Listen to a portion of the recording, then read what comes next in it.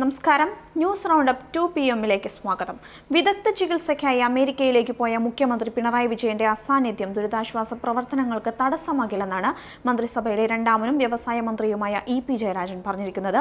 മുഖ്യമന്ത്രി അമേരിക്കയിൽ നിന്ന് കേരളത്തിലെ ഭരണ സംവിധാനത്തെ നിയന്ത്രിക്കുമോ എന്ന ചോദ്യത്തിന് ലോകം ഏറെ മുന്നേറിക്കൊണ്ടിരിക്കുകയാണെന്നും ഇതുവരെ എങ്ങനെയായിരുന്നു ഭരണരംഗം നടന്നിരുന്നത്, ഇനിയും അതുപോലെ തുടരുമെന്നാണ് അദ്ദേഹം പറഞ്ഞിരിക്കുന്നത്. മുഖ്യമന്ത്രി തന്നെ കാര്യങ്ങൾ തീരുമാനിക്കുമെന്നുമാണ് മന്ത്രി ഇ.പി. ജയരാജൻ വ്യക്തമാക്കിയിരിക്കുന്നത്. എല്ലാ മന്ത്രിമാർക്കും ദുരിതാശ്വാസ പ്രവർത്തനങ്ങൾ ഏകോപിപ്പിക്കാൻ ഓരോ ജില്ലകൾ നിശ്ചയിച്ചിട്ടുണ്ട്. ആവശ്യമായ എല്ലാ കാര്യങ്ങളും കൃത്യമായി തന്നെ നിർവഹിക്കും. ക്യാമ്പുകളിൽ നിന്ന് തിരിച്ചു പോകുന്ന എല്ലാവർക്കും 10,000 രൂപ എത്തിച്ചു കൊടുക്കുമെന്നും മന്ത്രി പറഞ്ഞിട്ടുണ്ട്.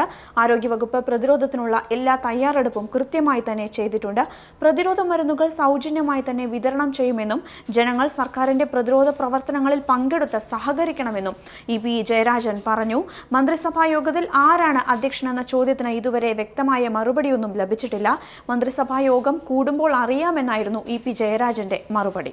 അതേസമയം കേരളത്തിലെ അണക്കെട്ടുകളിൽ ഇപ്പോഴും ദുരന്ത സാധ്യത നിലനിൽക്കുന്നുവെന്ന ഞെട്ടിക്കുന്ന വാർത്തയാണ് ചർച്ചയാവുന്നത്. ഡാം സുരക്ഷാ authority chairman justice CN Ramachandran നായരാണ് അറിയിച്ചിരിക്കുന്നത്. പ്രളയ മുന്നറിയിപ്പ് നൽകുന്നതിൽ കാര്യമില്ലെന്നും അദ്ദേഹം അവകാശപ്പെടുന്നു. പ്രളയം വന്നാൽ ജനങ്ങൾ അപകടത്തിൽപ്പെടുമെന്നും അദ്ദേഹം പറയുന്നു. പ്രളയമുണ്ടായാൽ വെള്ളം എവിടെ വരെ കയറുമെന്നതിന് ശാസ്ത്രീയ പഠനങ്ങളൊന്നും കേരളത്തിൽ ഇതുവരെ നടന്നിട്ടില്ലെന്നും കേരളത്തിൽ ഒരിടത്തും പ്രളയ സാധ്യത ഭൂപടവും ഇല്ലെന്നുമാണ് അദ്ദേഹം വ്യക്തമാക്കുന്നത്.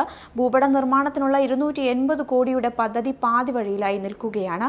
4 വർഷമായി പദ്ധതിക്ക് തുടക്കമിട്ടിട്ടുണ്ടെങ്കിലും എവിടെയും അത് എത്തിയിട്ടില്ല. പ്രളയ ഭൂപടം തയ്യാറാക്കിയതുകൊണ്ട് മാത്രം കാര്യമില്ലെന്നും അദ്ദേഹം അവകാശപ്പെടുന്നു.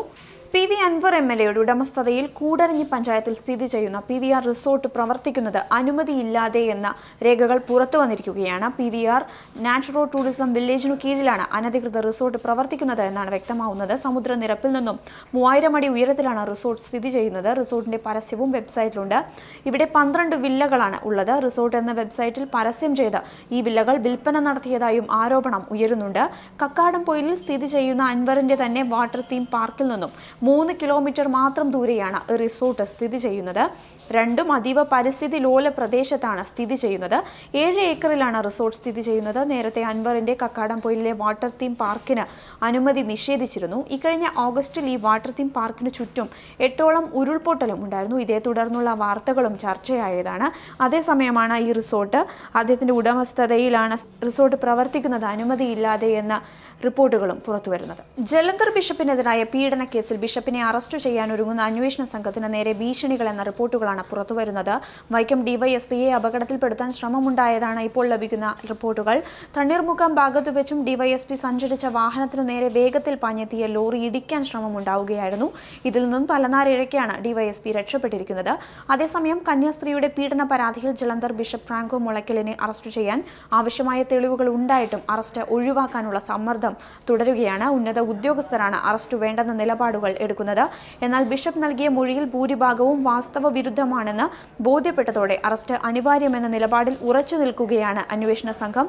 വ്യക്തമായ തെളിവുകളുടെ അടിസ്ഥാനത്തിൽ ഫ്രാങ്കോ മുളയ്ക്കലിനെ അറസ്റ്റ് ചെയ്യാനായിരുന്നു അന്വേഷണ സംഘത്തിന്റെ ജലന്ധർ യാത്ര. എന്നാൽ ഉന്നതതല ഇടപെടൽ ബിഷപ്പിന്റെ അറസ്റ്റ് ഒഴിവാക്കുകയായിരുന്നു. ബിഷപ്പിന്റെ മൊഴി കൂടി പരിശോധിച്ച ശേഷം നടപടി മതിയെന്നായിരുന്നു വിശദീകരണം. കേരളത്തിൽ തിരിച്ചെത്തിയ അന്വേഷണ സംഘം ബിഷപ്പിന്റെ മൊഴിയുടെ അടിസ്ഥാനത്തിൽ വിശദമായ പരിശോധനയാണ് നടത്തിവരുന്നത്. മറ്റൊരു പ്രധാന വാർത്തയിലേക്ക്. കാലവർഷക്കെടുതിയിൽ സംസ്ഥാനത്തുണ്ടായ നഷ്ടങ്ങളും മറ്റ് ദുരിതാശ്വാസ പ്രവർത്തനങ്ങളും ചർച്ച ചെയ്യാൻ വിളിച്ചു ചേർത്ത നിയമസഭാ സമ്മേളനത്തിൽ ഇടതുപക്ഷ MLAമാരുടെ നടപടിക്കെതിരെ വിമർശനവുമായി മുതിർന്ന കോൺഗ്രസ് നേതാവ് VM സുധീരൻ രംഗത്തെത്തിയിരിക്കുകയാണ്. കഴിഞ്ഞ മാസം 30-നാണ് പ്രളയക്കെടുതിയെപ്പറ്റി ചർച്ച ചെയ്യാൻ സമ്മേളനം വിളിച്ചു ചേർത്തത്. നവകേരളത്തിനായി രൂപരേഖ തയ്യാറാക്കുന്ന നിയമസഭാ സമ്മേളനം ഉചിതമായിരുന്നു. തങ്ങളുടെ നിഷിദ്ധ താൽപര്യങ്ങൾ പ്രകടിപ്പിച്ച PV Anwar, Thomas Chandy, S Rajendran എന്നീ MLAമാർ ജനതാൽപര്യത്തെക്കാൾ ഉപരി മാഫിയ താൽപര്യങ്ങളുടെ വക്താക്കളാണെന്നാണ് അദ്ദേഹം പറഞ്ഞിരിക്കുന്നത്. ഒരിക്കൽ കൂടി തെളിയിച്ചിരിക്കുകയാണ് എന്നാണ് VM സുധീരന്റെ ഫേസ്ബുക്ക് പോസ്റ്റ്. എന്നാൽ ചർച്ചയിൽ തങ്ങളുടെ പ്രത്യേക താൽപര്യങ്ങൾ പ്രകടിപ്പിക്കാനുള്ള വേദിയായാണ് ഇടതുപക്ഷ MLAമാർ കണ്ടതെന്നുമാണ് സുധീരൻ പറഞ്ഞിരിക്കുന്നത്.